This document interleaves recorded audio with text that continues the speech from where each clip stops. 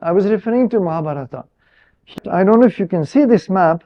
You have a few, because the map would be too crowded otherwise, a few of the important kingdoms mentioned in Mahabharata. Once again, you can see they cover the entire map of India. In fact, all the way to Afghanistan.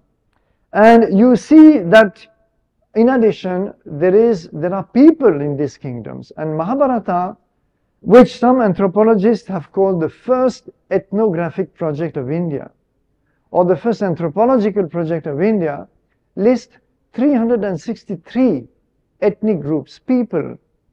Today we don't even list as many as that. Of course, we know there are many castes and communities, but in terms of peoples, ethnic entities, this is a remarkable achievement of the text. So it is aware of the diversity of the whole subcontinent, in fact much bigger than today, because it includes Bangladesh, it includes Pakistan, it includes Afghanistan. It's quite aware of the diversity, and in return, all these people will adopt these texts.